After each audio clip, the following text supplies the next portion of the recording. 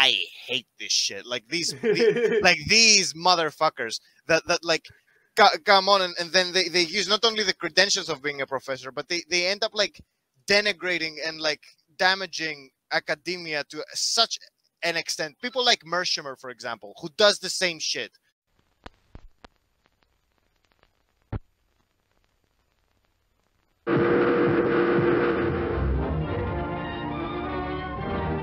This is the U.S. intelligence agency, mind control. So these people I've found, this is literally Hezbollah news. What is this? It's I'm telling you. At Columbia University. It's literally Hezbollah news. Tirelessly fights. This is nuts. Hello, everyone. I'm Rania Kalik, and this is Dispatches. The West is aghast at the Russian invasion of Ukraine, as if this is the first war they ever experienced. Maybe because it's been so long since apparently civilized Europe was the victim of war. Though not as long as we might think. After all, Belgrade was bombed by NATO in 1999. Oh boy. And the Balkans, of former Yugoslavia, ended in 1995. Everywhere in Europe, one can see the blue and yellow colors of Ukraine and an unprecedented solidarity. These are often sincere and laudable reactions. But one can't help but notice the double standards. Noam Chomsky famously spoke of worthy and unworthy victims.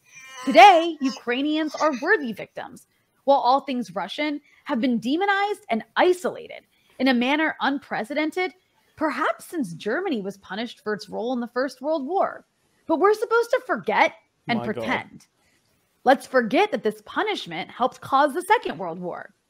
Let's pretend the rampant racism this is stoked against Russians, from the absurd to the dangerous. I told you this is so good. Oh my God. Wait, so Russia in this analogy is Germany. Great pick for the fucking country you're defending. And wait, you need to roll this back. Like, holy shit, there was so much. I will. I'll roll it back. You must have known you were wrong when your fingers were dipped inside me, searching for honey that would not come for you. Spoke of worthy and unworthy victims. Today, Ukrainians are worthy victims, while all things Russian have been demonized and isolated in a manner unprecedented, perhaps since Germany was punished for its role in the First World War. Bro, I saw a PragerView that I was scouting the other day that I was just looking at because they're always gold too. It's literally the same argument PragerView is making, is that they're literally like, the reason why people like Palestine is because it's poor. Because if you're poor, you're worthy. And that's the weird thing. That's the opposite of what argument these types are making. It's the same thing. It's the unworthiness thing. Yeah, but like it's in a backwards way, because these types say, okay, the Ukrainians are rich and European and like white, and that's the reason why they're worthy victims. While PragerU will say that it's the poor Palestinians that are the worthy victims because the left values weakness. So yes. They just want to say that if they don't like the victims, they'll find a reason why the West likes the victims. And if you could make an argument that, okay, like Russians and Russian culture is being like demonized, but like, okay, yeah, well, they started like a gigantic war. And it's not like anybody's gonna fucking genocide them. Like, chill. Yeah, I mean, at the end of the day, and this is why I always say to people, no criticism of Ukraine is valid, because if Russia didn't invade, none of this would be happening. Well, yeah, I like to remind that to people who say, oh, you know, the far right in Ukraine, and I said, okay, dude, like, okay, if you care about the far right being weaker in Ukraine, why the fuck would you invade it? Like, times of invasion, and that's like, the are times of extreme nationalism. The argument against the NATO expansion, right? If he was really afraid of NATO expansion, why would he invade and add 2 more members to NATO?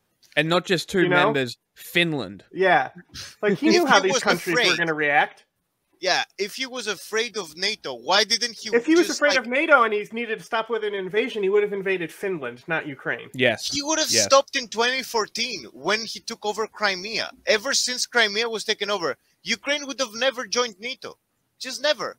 Like, there was a frozen conflict in Ukraine, just like Moldova. You can't join NATO when you're in a frozen conflict. So he clearly wasn't scared that Ukraine was going to join NATO. He just wanted Ukraine. Like, it's I mean, so not only that, but Azov literally only exists because he sent neo-Nazis from Russia into the Donbass. And they said no. They said piss off. And then he sends in neo-Nazis to stage a resistance, basically, which forms Azov. So all of this all tracks back to Putin at the end of the day. And if he just minded his own fucking business, none of this would be happening. Well, they'll say the same thing about why doesn't the U.S. mind their business? Well, I agree. But we're supposed to forget. But that's where pretend. I'm consistent and they're not. Let's forget that this punishment helped cause the Second World War. Let's pretend the rampant racism this has stoked against Russians, from the absurd to the dangerous, is totally okay. You should just say racism. Let's erase the role NATO played in provoking this war. Let's erase all of the West's imperialist aggression, even as it continues today. Let's pretend Western values are superior, that they're all about freedom, despite censoring Russian media and branding anyone who questions the convenient mainstream narrative a Putin apologist. In fact, let's forget about history and context and nuance. This is code. We are forgetting about history for watching you. I already am eating. This is code. From the trash can all the time. You know, like, what bothers me is that, okay, like, it's a, you know, about, like, post-colonialism, and, like, it's a very, very interesting topic of like, a very interesting theoretical background. Post-colonialists tend to be smarter than this, but, like, basically, post-colonialism does address, like, the grievance of countries that used to be, like, oppressed, poorer, against, like the Western world, which only really very recently, like, stopped with a lot of the shit that they accuse the global South of doing, you know, like that's the narrative, basically saying, okay, like, fucking the Britain had, like, colonies until the 50s, like, stuff like that. So there is a lot of discussion saying, like, okay, dude, like, you, like, going back, like, 60, 70 years ago, you were the most brutal motherfuckers that ever existed, and suddenly, like, you're morally superior. But that's the thing, right? If you agree that the shit, like, the Western countries did, like, 50, 60 years ago was morally reprehensible, and you're doing the same shit now, okay, fine. You can call them hypocrites, but you're also a fucking criminal. So I don't care if the West is horrible. I don't like the West. Fucking, if you are horrible, you're horrible. Always talk about how liberals believe that it's, like, the final, like, there'll never be something beyond liberalism. They say this all the time, and critiques of liberalism. I've never heard a liberal believe that. Yeah, I mean, what I do dislike about liberals a lot of the time is that, like, if you argue with them about how certain things are bad, their main argument is, okay, no, everything is fine right now, for the most part. Yeah, that's because they're NPCs.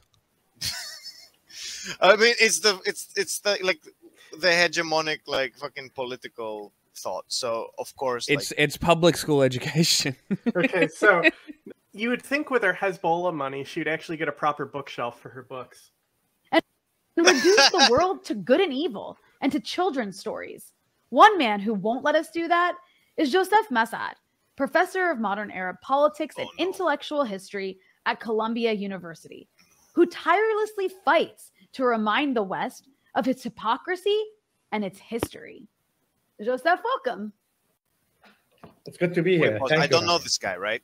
Well, it's good to have you back, actually. It's been a while, and I'm very excited to have you to come discuss what's happening in the world right now. And I guess a good place to start would be, you know, like I mentioned, you are a professor of modern Arab politics and intellectual history, but you've written 2 recent articles for Middle East Eye, which I encourage everybody to check out. What do you think of Middle East Eye? I haven't heard of it, but that's the thing. I haven't heard of this guy. They're pretty good. They're just like you know, obviously you have to read enough different viewpoints, but like I've used them as sources. They're fine. The thing is, like, these types of like media channels or propaganda channels, what they tend to do with academics is one of 2 things. Well, 2 things. Basically, like they either take the academic, ask them leading questions, and try to boil down very quickly like a nuanced like point that the academic might have spent like 20 or 30 pages in an article, in an academic article, trying to outline like a very interesting argument that if you read it, you could say, okay, I could see some of his points. But instead what they do is like, and there you have it, the West is blah blah blah blah blah. Like it's either that, or they find the most fucking cook weirdos that they use as like a like an authority. You know how, for example, Russian bots like say Seymour Hersh did XYZ. We talk about him all the time on the show. Yeah. So the thing is, like, they will grab onto like 4 or 5 people who might have a title, might be kind of known from some shit, and they say, "Did you see this guy said this thing?" It's like, well, oh, Colonel it's what McGregor the Chinese do with just regular white people. I'll tell you right now. Scott Ritter, like people like this that. guy, okay. If he's a professor in Arab history, he knows damn well he's on Hezbollah TV. Is focused on the war in Ukraine. So very briefly, why did you shift your attention to this conflict? See, here you go. Also, that's another thing. It's like he's a professor of Arab history, but he's shifting his focus to Ukraine. Yeah. Why? Why do you have a guy who's not an expert in the field coming on to talk about it? First of all, I should say that I usually remind my readers, not the entire West, although I would like to have access to the entire West, to be able to remind them of this history. In fact, I did not actually shift my focus at all. I mean, Russia and Ukraine both have relations and histories that are very much part of the history of the region which the West came to call the Middle East. Southern Ukraine, of course, and the Crimea were former Ottoman regions that were conquered by the Tsars in the late 18th century and early 19th century. And Ukraine's separate colonial city of Odessa on the Black Sea, formerly, of course, the Ottoman city of Hagi Bey, was the place where Greek anti-Muslim nationalism was born at the beginning of the 19th century, and where colonial Jewish Zionism was born at the end of the 19th century. Let him cook. The first Jewish colonists who came to colonize Palestine in the 1880s were Ukrainian Jews from the settler colony of Odessa.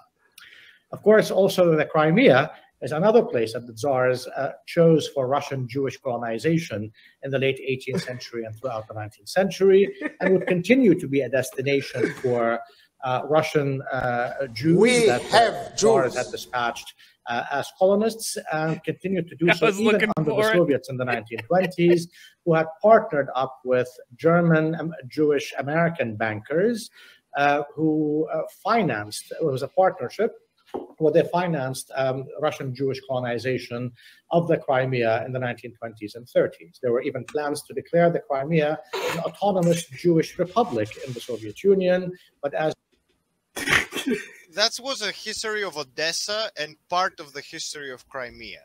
That was just why the Jews did it. Why the Jews are at fault. I believe that's what Hezbollah is going to make this angle. I think that's where it's going. It certainly sounds like it.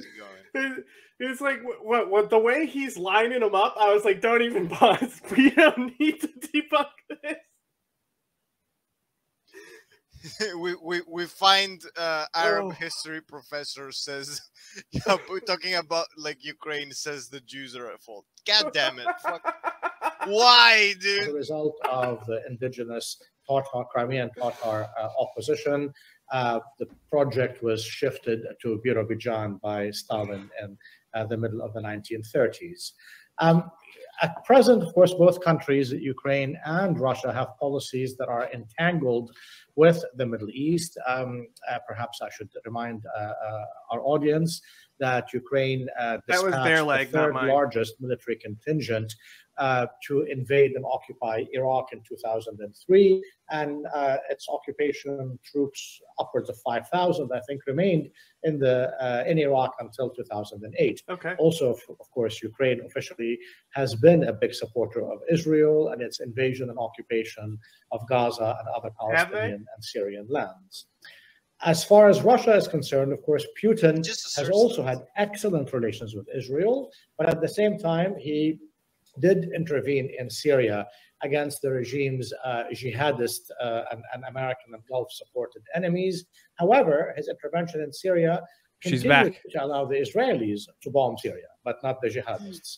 Her camera's lower quality. There's also the issue of Ukrainian Jews today, which Israel is calling upon to immigrate, quote unquote, immigrate to Israel so that they can transform them into colonists of the land of the Palestinians. So as you can see, there's a long history and present entanglement in our region by both Russia and the Ukraine. We figured out why he's on here. The US and Europe.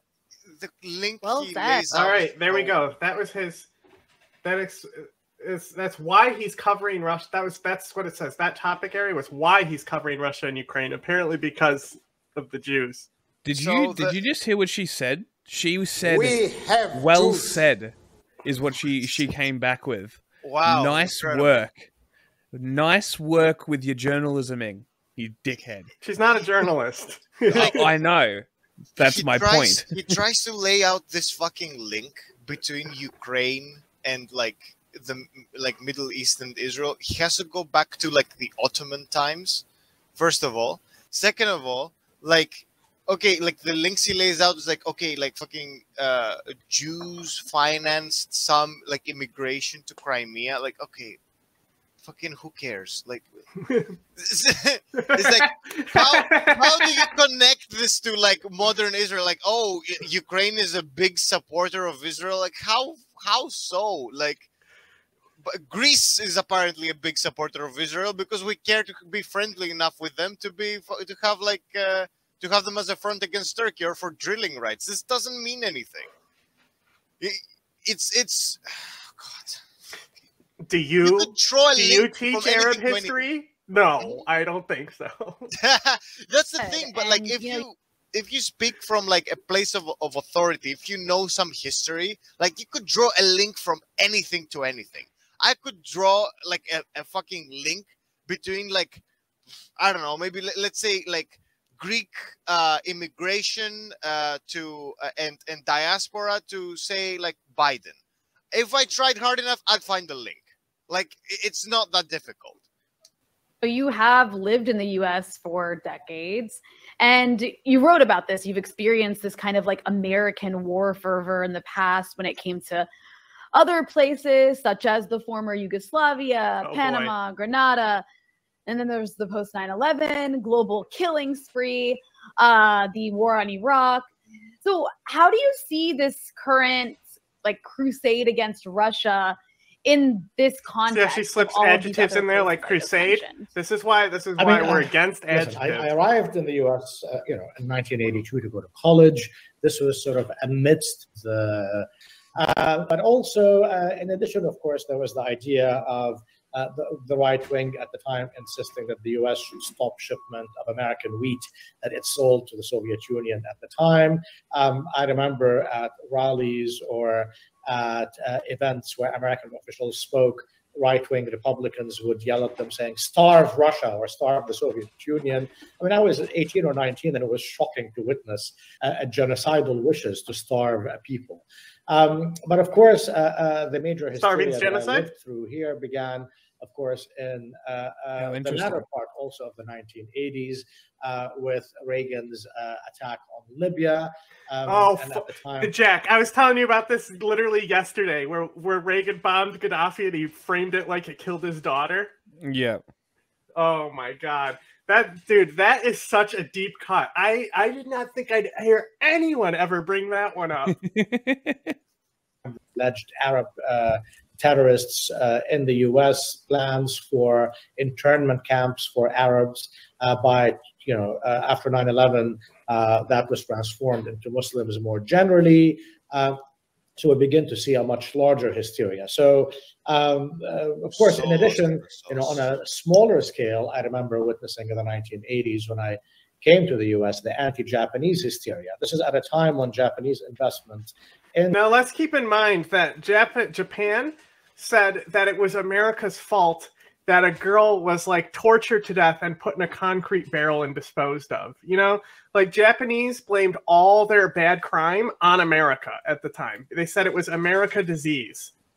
Right. That's the fucking fucked up thing is that like you can do the you can do all this shit and draw like strenuous links all you want, but in the end you end up sounding like this, like fucking lost in the sauce, can't make a single tight argument, has to fucking dude imagine taking this guy's class and just trying to absorb something, trying to absorb a lecture. In the U.S. in terms of businesses was a lot less than German or British foreign investment. Yet, of course, because the Germans and the British were considered white, the threat was perceived to be Japanese investment, and people were killed for looking Japanese or for being mistaken for being Japanese. Republican members of Congress would bring sledgehammers and destroy Toshiba electronic products in front of the Capitol. This is during the Reagan. And today we're shooting Bud Light with machine guns. Oh no, they are you telling me that the Republicans got crazy, bought products and then smashed them? Incredible. Basically, you can see the genocidal intent against shitty beer. By the way, I remember what I said? I could draw a link between fucking Greek immigration and Biden. Well, turns out Bidenopoulos was real, so fuck. At some point, Joe Biden had done a kind of meme where he said that that people gave him the nickname Joe Bidenopoulos. It was some kind of fucking talk about like the Greek, with the Greek expats and like fucking emigres. Like Bidenopoulos is just taking Biden and adding like a Greek ending. Yeah. So like a Greek reporter is like some fucking online magazine. And they said, so, okay, we found a historian who said that a guy was called Bidenopoulos in a list of like revolutionary fighters, basically, which is really funny because they must have changed the name at least a little bit, because Biden, not a very Greek name. Like he's also Irish. Yes, that's also that. Like, it's so fucking weird. Like, it's deeply weird. And it's not like Biden is like very young, because like his granddad would probably be fucking alive for the Greek Revolution. So how far back do you have to draw? Do you think? So the section after this one looks where it's going to really get into the meat of where it's going to drive us crazy. There was some interesting sort of horror that I did witness here when I first arrived in the U.S. A week or so after my arrival. I remember walking on campus just to explore campus. This is in Albuquerque, New Mexico. And suddenly a car full of white fraternity boys began to harass me, calling me Iranian and Persian. And I wasn't sure what this was about. It took me sort of a second to understand what was going on.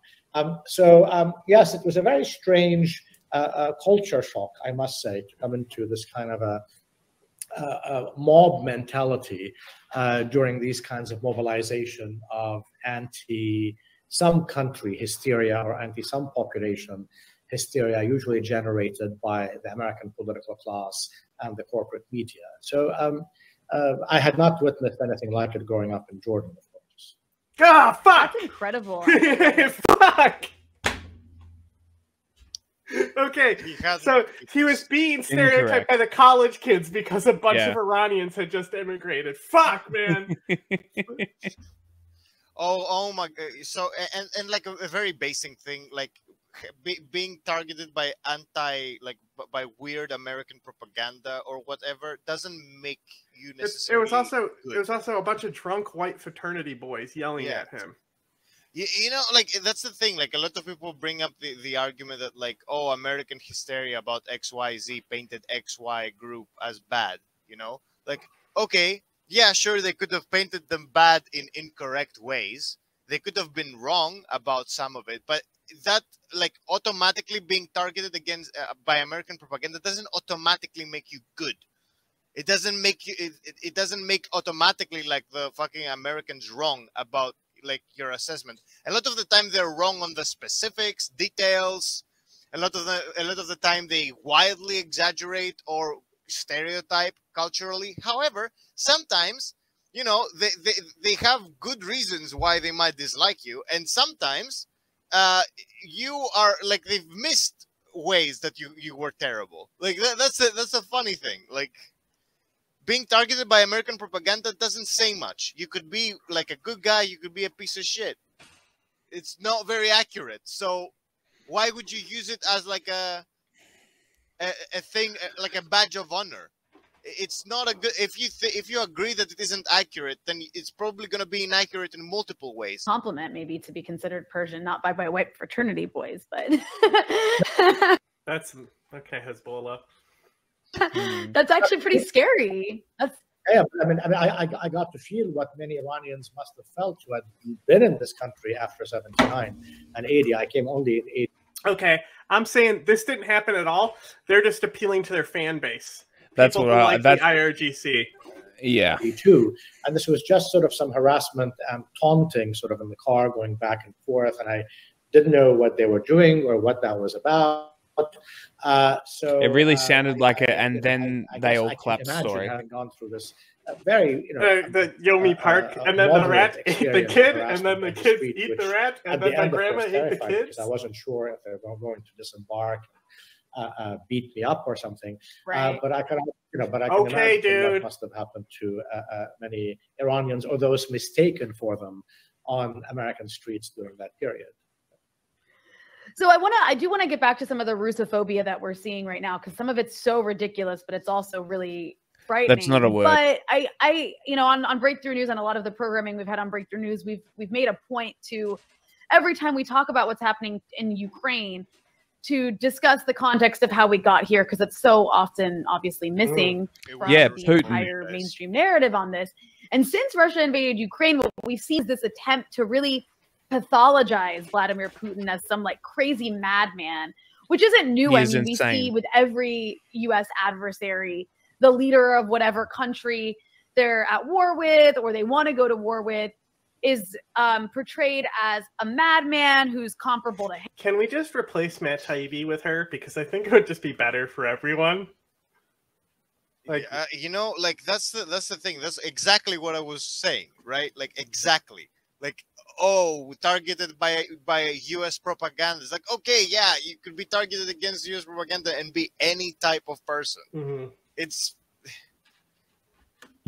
not a Hitler. There's, like, the Hitler comparison starts to come into play, and of course, the point of doing this is to strip away.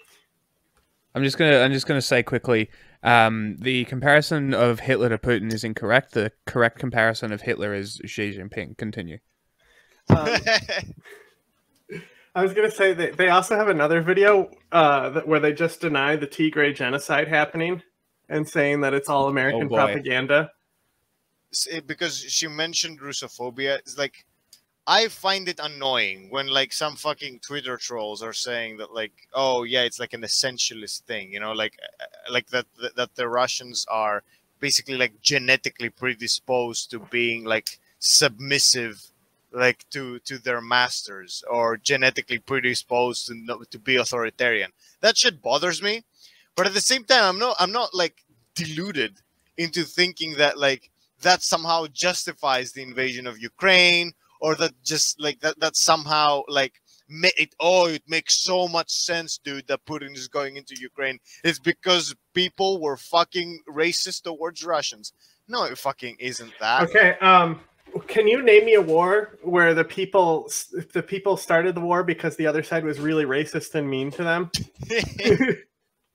Of the Take a minute, see if you how can. we got here, which oftentimes involves policies of the U.S. and its allies. So you wrote a piece about this. The title is Russia-Ukraine War, How the West Backed Putin into a Corner. So I'm wondering if you can briefly offer us your analysis of why and how this happened.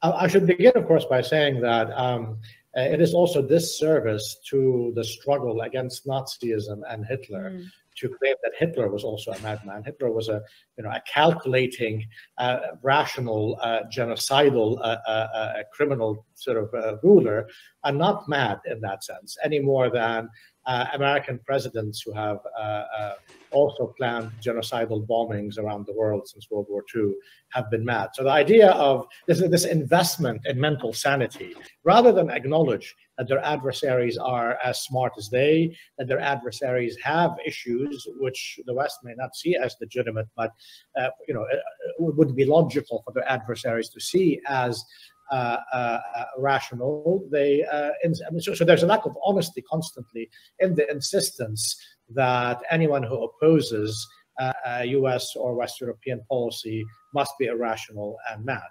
At any rate, no, of course, there's a...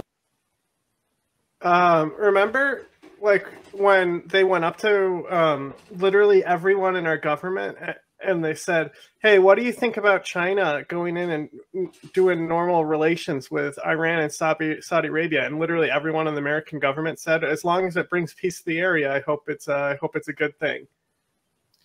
Remember that when that happened like 3 weeks ago?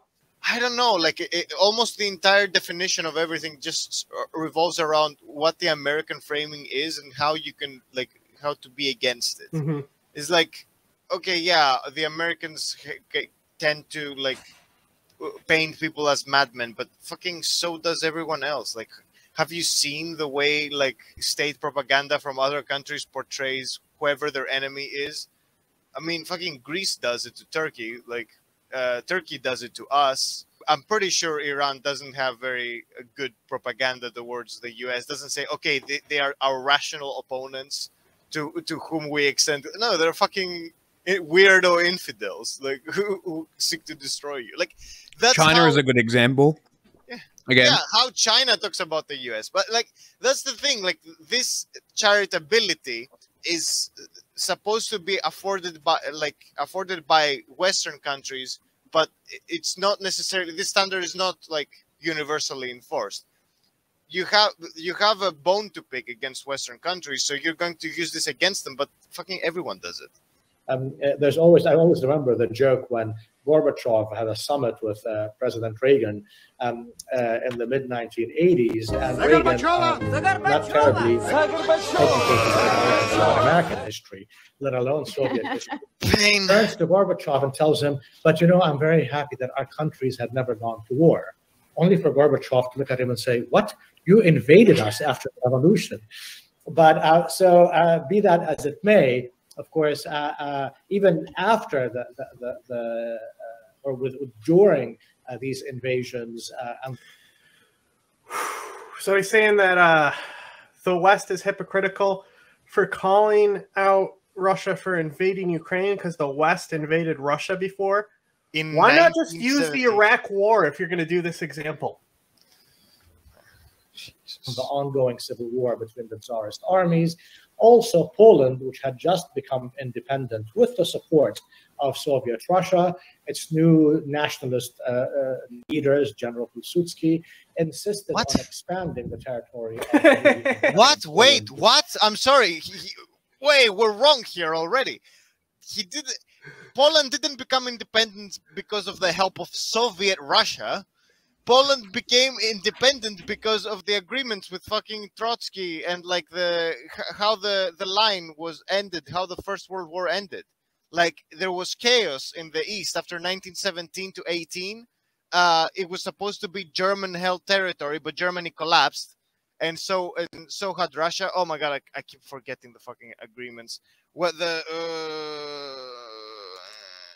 I can't Google it now. Anyway, but like, Poland became like free and nationalist almost incidentally. It was because fucking the Germans collapsed and the Soviets were dealing, like, they had their own fucking internal turmoil.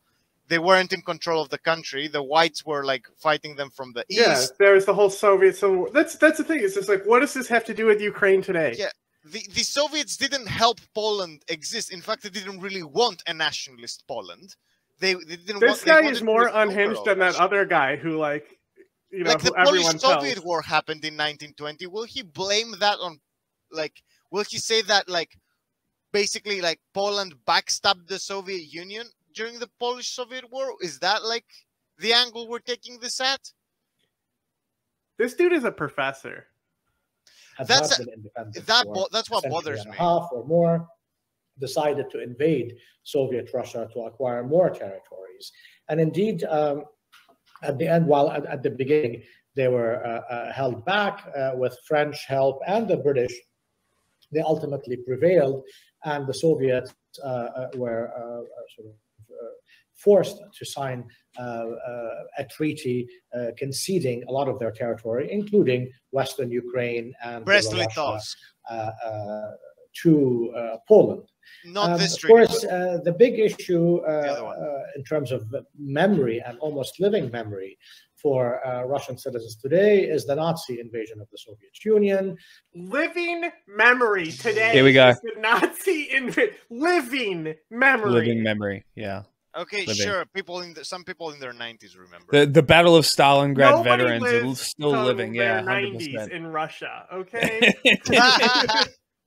But remember, usually the West forgets, and often you hear a lot of Cold Warriors constantly repeating that it was Stalin who had signed the non-aggression pact with Hitler in August. No, we don't hear this because nobody fucking talks about it. 1933 and 1939, Western Europe, especially the British, were very much cultivating relations with Nazi Germany in the hope of actually having an alliance against the Soviet Union. At the time, the Nazis had already signed the so-called anti-communist international treaty with Japan and Italy and Hungary, among others, in order to encircle the Soviet Union from the east and the west. But the British, of course, had already signed the 1935 Anglo-German Naval Agreement with, of course, the Nazis, which was followed in 1936 by the British acquiescence. What was the naval agreement, dude? What was it? Which was Tell me. What was the naval agreement? What was the goal of the naval agreement? The 1935 naval agreement.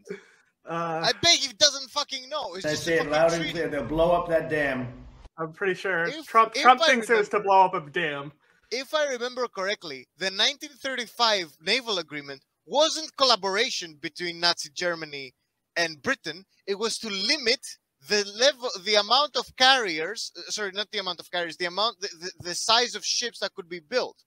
The naval agreements happened between France, Japan, the U.S., basically the major fleet-having nations. And the reason why these agreements happened was in order to, you know, reduce armaments between opponents. It's like comparing. It's like salt. Fucking, it's like comparing like the strategic nuclear, like, you know, salt. Yeah, exactly. It's like comparing that to the Nazi pact, like the Soviet non-aggression pact with Nazi Germany, the Molotov-Ribbentrop pact. Completely different things, completely different goals. Like, fucking, you want to shoot, like, you want to shoot a shot at, like, Western appeasement. Look at, like, talk about, like, the Munich Agreement. Like, saying, okay, Mr. Hitler, you can have a piece of Czechoslovakia, but not all of it, dude. It's fine. And then we can have peace, right? And Hitler says, right. But you know what bothers me with types like this? Like, being lost in the sauce. Like, you can make, like, academics can be really good if you put them in their element, which is writing articles that have to be, like, not only tightly written, but also they have to have proper argumentation. You can, because, like, with articles, you can go back and forth, okay, forever, but you can also, like, take the arguments point by point. But when you take somebody like this, who let's be real, like has probably like studied and read like a billion things, and you try to get him in this format to like to form an argument, he won't manage to do it. He's thinking about a billion things clearly because she's talked about a billion things. Instead of like admitting that, you know, he just like feels that it's kind of annoying and hypocritical of the US to call out Russia for the invasion of Ukraine. Instead of making that point, he knows he's an academic. He knows a billion things. So what he does is he goes over the billion things he knows that are vaguely or not at all connected. And he never gets up to the current times. Yeah. You know, he gets lost. He talks about basically every grievance that Russia could possibly have towards the US, as if that's connected to Ukraine. Like it's so fucked. It's so weird, and it's so annoying that like people end up believing that this is what professors are like, but this is what like fucking well-known ones are like because proper professors don't fucking do this shit. You know, they don't go out in the media like constantly talking. They write articles and they fuck off to their students. You know, that's what like my professors wouldn't do this shit. Fucking, I have an Iranian professor who I like greatly admire, and I know she wouldn't do this shit. Like I know she would never fucking go on like Hezbollah talk TV? like this. Yeah, she wouldn't do that shit. I hate this shit. Like these like these motherfuckers that like come on and then they use not only the credentials of being a professor, but they end up like denigrating and like damaging academia to such an extent. People like Mearsheimer, for example, who does the same shit.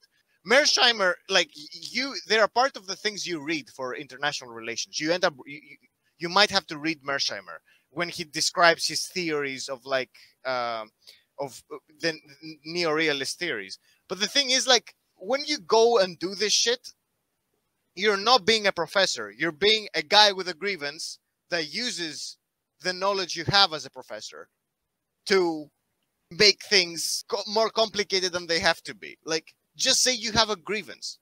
Like, fucking, just say that. The name of the section is "Why Did Russia Invade Ukraine?" Historical context. Yeah, like, it makes no connection almost. So by the time the British signed the Munich Agreement in September 1938, along with France and Italy, they did that behind the Soviet Union, who in fact had wanted or was in fact had a non-aggression treaty and mutual defense treaty with Czechoslovakia.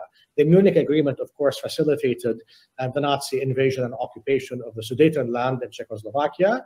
The French refused to help militarily, and the Soviets were kept out of the picture in this very important Western alliance against the Soviet Union. So as a result of this, an ongoing relations, by July 1939, in fact, British Prime Minister Chamberlain's permanent Undersecretary of the Treasury at the time, Sir Horace Wilson, proposed to Hitler an Anglo-German defensive alliance for 25 years, and that Germany's former colonies in Africa would be returned to her by stages. I quote from the proposal, amongst other sort of economic goodies that the British were promising Germany. If Germany at the time were to... let's just think about this like normal people. When have we ever thought about something and we said, you know what, yeah, that nation deserves it because of what they did 100 years ago? Okay, to be fair, that's like 90% of the thinking that goes on in Greece and Turkey. Like, I can think of examples. Fucking people still discuss the fucking... literally just 100 years ago was the Treaty of Lausanne. Is like in the discussion like constantly. So these next okay, it's 2 minutes, and and then after that is like when the video starts dropping off. Take no action in Europe and especially in Poland. At the time, the Germans were open. Hitler found the offer interesting and proceeded to talk to them in August 1939. This is the month when Stalin decided to sign the non-aggression pact, when he realized that unless I clicked sort by most popular, and this was like Union, top 8 the most German popular alliance videos with from this Britain and channel. other European countries. He's talking about the fucking Molotov-Ribbentrop Pact. Of course, the invasion did come through, and as a result of the wait. invasion of did he mention Poland, the Axis Soviet talks? Huh? Did he mention the Axis Soviet talks? I don't know, bro. I don't think so. Because people always bring up the Molotov-Ribbentrop Pact, but there's even worse. There's the Axis Soviet talks. So the basically was like discussions for the Soviet Union to actually formally join the Axis and like properly divide Eastern Europe.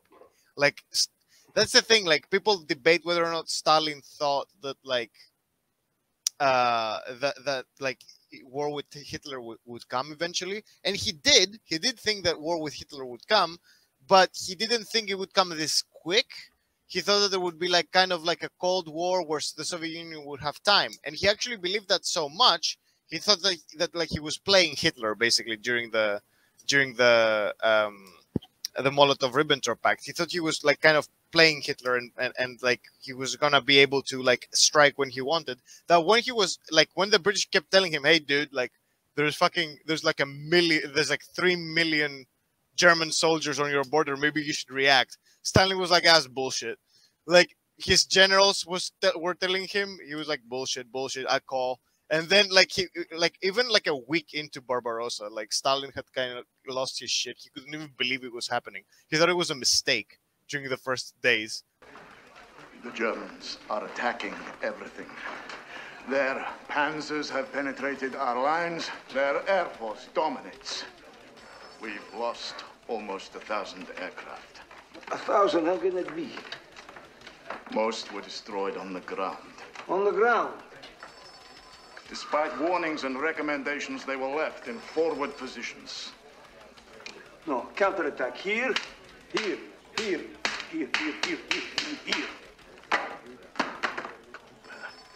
You don't understand the situation. Our front is crumbling. Our forces are retreating, trying to avoid capture. No capture, no retreat, no surrender. Attack. Beria! Bring up security troops. Shoot anyone trying to retreat. Shoot our own men? Yes, and we'll shoot you too, you incompetent fool! Cuba! How can you say that? Who killed off all our best generals? 40,000 of our best officers, called them enemies of the people, had them shot? Who trusted Hitler? Who said he would not attack us? Voroshilov? No, it was you. It was you. That's because Stalin was such an egomaniac that he didn't believe it would happen. What's funny is he was so confident in his own actions. I didn't put on history because I didn't want to do World War II. Yet here we are because of this guy right here. Man, Stalin decided to invade eastern Poland and in many ways annex all the former Soviet territories that were invaded and occupied by the Poles back in between 1920 and 1921. The truck constantly beeping up in the background is my favorite part. After which, of course, unannounced, the Germans would invade the Soviet Union and go on a sort of rampage, destroying the country, killing upwards of 26 million people until the Soviets were able to rebuff that invasion and win the war for the world. After all, 90% of Nazi casualties. Ding, ding, ding, ding, ding. There it is. Americans did not enter the war. Fucking most common tanky talking point I've ever heard. In fact, early 1942, after the Pearl Harbor.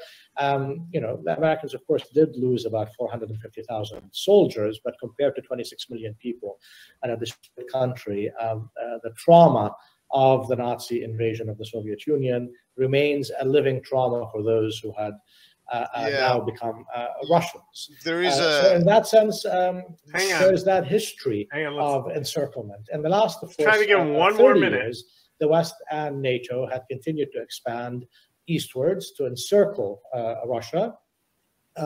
They included in the European Union most of the formerly socialist Eastern European countries, and as well as in NATO, including former Soviet Republic, Latvia, Lithuania, and Estonia.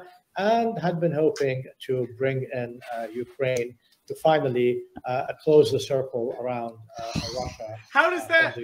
How is that encircling? First of all, how is that encircling? Second of all, okay, so what if they encircle it? They can't invade it. It's a nuclear power. It's not like Hitler. It's not like that. And third of all, don't the fucking former Soviet republics have their own autonomy? Don't they have their own freedom of action? Can't they choose to join the West? Not when Ukraine has a gas reserve and natural resource reserve lying under it that could challenge the Russian gas monopoly. Of course not. You can't let that happen. Imagine if Europe got a hold of Ukraine's gas reserves. Imagine if Crimea goes back to Ukraine and they lose all that shale gas off Crimea's western coast. That'd be devastating for Russia. That's why they're in there, most likely. These people talk about, like, colonialism so often, right? So often about the self-determination of peoples. And then when it comes to the self-determination of fucking Eastern Europeans, suddenly all that goes out the window. They're all satellites of Russia. What the fuck? I'm sorry. Like, and even, like, the constant justification of, oh, NATO's getting closer, NATO's getting closer, NATO's doing that. So what? If Russia had balls, right, they would say, we don't care that NATO's getting closer because we don't have any territorial ambitions. Because we aren't in the fucking 20th century, are we? Exactly. It's such a good point. Or, like if there was no Russia expansionary could just be nice and then yeah. actually like honor pacts and stuff, and people would want to make agreements with them. Yeah, and at like, the end of the day, if Russia just stopped being an asshole. The Europeans tried so hard. Look at Angela Merkel. Yeah, fucking 20 years of that shit. Overlooking Georgia, overlooking so much shit. Genocides were ignored.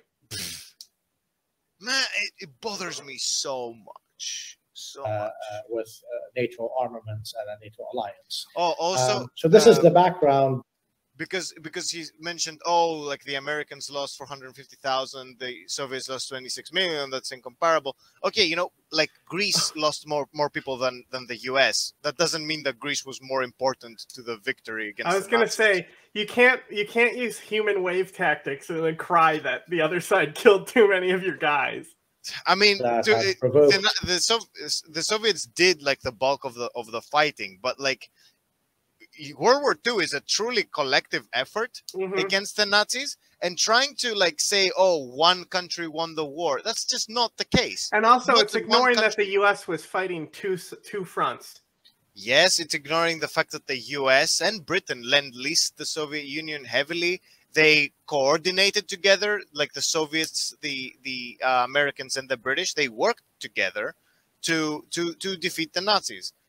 Multiple fronts were tied down by the Western allies. Like shipping, raw materials were sent to, like, sure, like you could make arguments all day long. Well, I was really hoping what he was going to end with here was that he was going to justify the invasion because the Russians are triggered by the swastikas in Azov Battalion because of the living memory of the Nazi invasion. Oh, maybe. Like. Oh, that one I really like as well. You know, the Ukraine's, like, the Ukraine, like, collaborated with the Nazis. Fucking everyone did. Yeah. Russia collaborated with the Nazis. And not only that, my counter-argument to that is like, okay, dude, Mr. Tanky, let's compare how many Ukrainians collaborated with the Nazis with how many Ukrainians fought for the Red Army. So... like 200,000 Ukrainians collaborated with the Nazis, maybe 300,000 in their armies, and 5 million Ukrainians fought for the Red Army. Are those people less Ukrainian?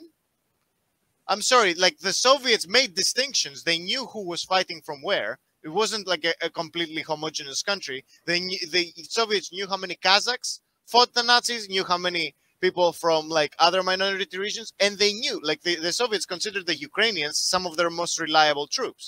The reason for that is fucking Ukraine was occupied completely by the Nazis. Of course you're gonna find 200,000 collaborators. Like, fuck, you could find as many like in Russian, like the ROA, the Russian Liberation Army, however it was called. Like, that's not an argument, my dude. It also has nothing to do with today. Yeah. Of course, because you end up getting tied down and arguing about this shit. Military response, regrettable as that may be. Right, and it is interesting that it's this kind of, obviously not exact repeat, but what do they say? That history doesn't repeat, but it echoes or something? I don't know. I'm like ruining the quote. But either it rhymes. Twice, the first time as tragedy, the second time. Well, there you go. There's Marx. Right. And so in this case... Interestingly, Marx always said that they're actually playing into the next thing I was going to do. Although Marx did not tell us where it came from, and no one since Marx talking about history repeating has been able to find a quote from. That's going to be the theme for today. Actually, Marx invented the quote. So yeah, we'll give it to Marx, but it. Okay. Sure, you will. I'm in pain. That's the thing. Okay, like, let's move on from this. This was. Yeah, no, we're done. We're done here.